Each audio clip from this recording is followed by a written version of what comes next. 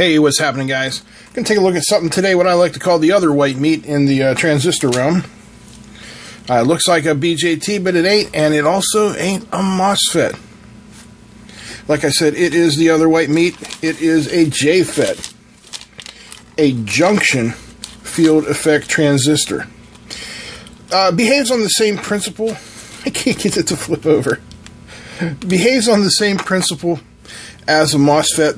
An electric field is used to activate it because there's no direct connection. If you look here at the packaging, it's going to tell you a static sensitive device, and they are very static sensitive. So you want to be careful with them. The ones we're going to take a look at here today are two N5457s. These are N-channel JFETs, 10 milliamp in a TO92 package.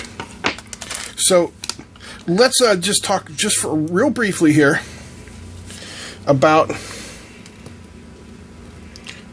the layout of, I can't draw squares. I meant to draw that as a perfect square, but you know, a BJT, a bipolar junction transistor.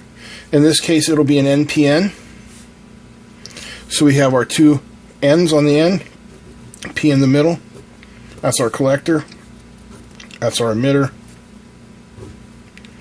And that's our base. A small current into the base allows a larger current to flow from collector to emitter. That's the BJT principle. Now, let's see if I can draw a halfway decent JFET. This is not out of my mind, by the way. I had to copy this out of a book to get the to kind of get it to look correctly.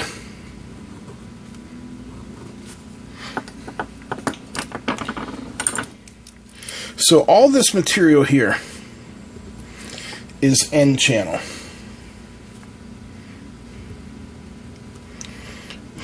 This is our drain. This is our source. And then right here, think of this in 3D. Think of it like a cylinder. So this P channel wraps all the way around the N channel. That's our gate. That's a G. Looks like a sideways heart, but it's actually a G. So because it is like a MOSFET, because it is a field effect transistor, I may have said transformer in there a couple times. That happens. But I'm talking about transistors. Because it is a field effect transistor, once you apply a voltage to the gate, the current runs from drain to source. If you remove the voltage, it's still going to run.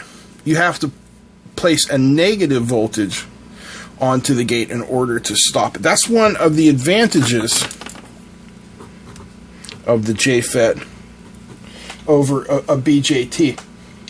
Now, the gate channel resistance in these guys is ridiculously high. We're talking many hundreds of mega ohms. It's not as high as a MOSFET. A MOSFET has almost infinite gate resistance, but still here, very, very, very, very, very little current is required to activate a JFET.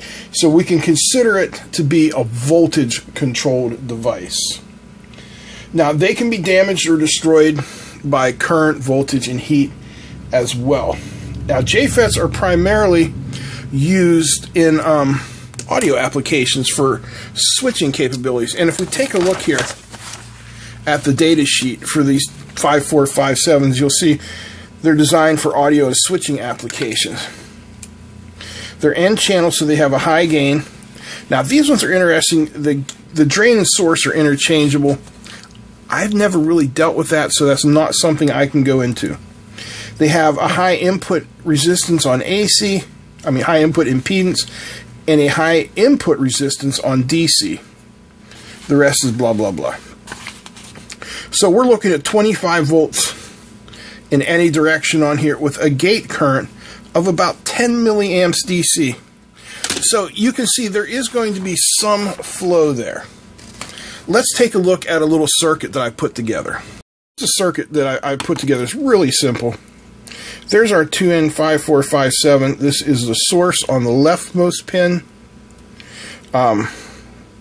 I'm sorry, the drain, the source is on the middle pin, pin 2, and the gate is over here. So we're going to come from VCC into the drain, out of the source, through this 1K resistor to our LED. Okay, so I have our power supply set up for 5 volts, and we will hook it up thusly. Now watch the LED when I hook this up. Nothing attached to the gate. Do we get anything at all? No. But, see that? Now it's not a microphonic. That's not happening because I'm tapping it. It's happening simply because I'm getting close to it.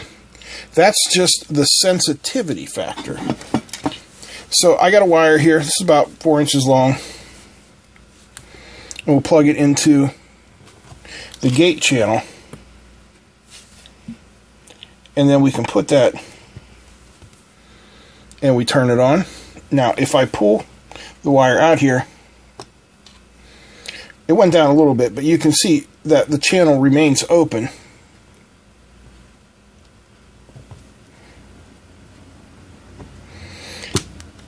Now let's see if we can get it to act like an antenna. There we go. See how that works? That's just that field sensitivity. So let's do another little test here. Got a meter. We'll bring in the meter here. And what I'm just going to do, so I'm going to move our LED over here like this. Meter set up for milliamps.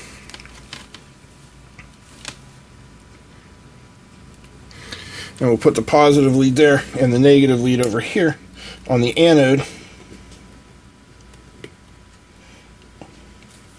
I can get my fingers to work. There we go. Okay. So you can see there we're getting 5.6 milliamps going up to 8 milliamps. Where's my wire? Let me move this around a little bit here. Hold on a second. Just trying to eliminate any crosstalk there. Okay. So if we plug in here, no, got no connection. That's the problem.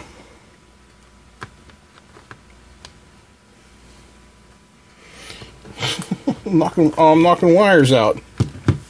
Oh, you big dummy. Okay. So there we go. We're putting 2 milliamps in there. And then if we pull this out, oops. Now you can see we've lost our field completely. And if we go to the negative, just as we would want, just as we would expect. But now look at that. Because I'm touching that with my finger, we ended up getting a charge to it. So let's take a look at this from another perspective. The data sheet said drain and source were interchangeable. All right. Let's interchange them. So we'll move our resistor and our LED over to the drain. We'll move our VCC here over to the source.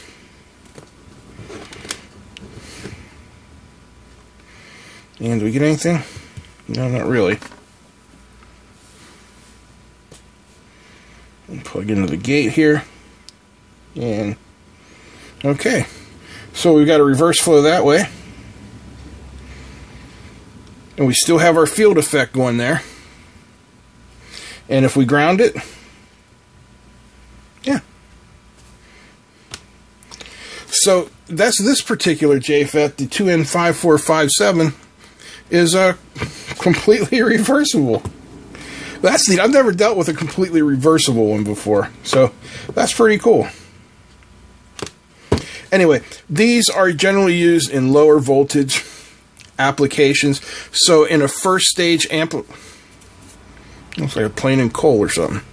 So for a first stage amplifier circuit, something like that in a preamp, these will work out real well.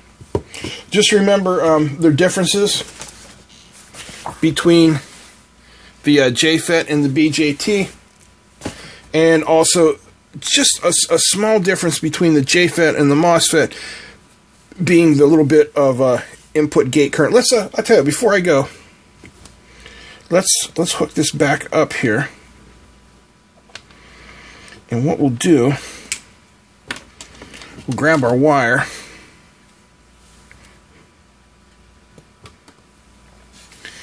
and another wire,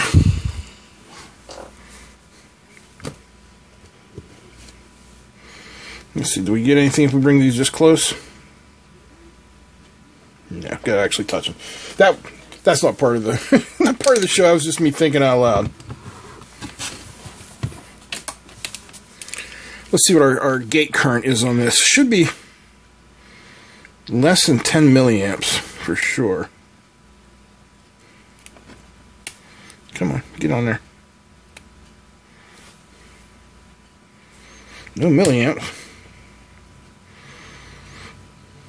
Yeah, that's not even registering microamps, so super, super low gate current going on there. Very cool. Almost behaving like a MOSFET. Anyway, that's really all I've got to talk about for this today. Before I go, I want to thank Darren for his generous donation to the channel. Good on you, mate, as they say down south. Or not really down south, way down south on the other side of the world. Anyway, that's it. I want to thank you guys for watching. Big thanks to all the patrons out there, especially the new guys, the 3 of you that just signed up. Thank you very much. That's it. I'm out. And I wish you all peace.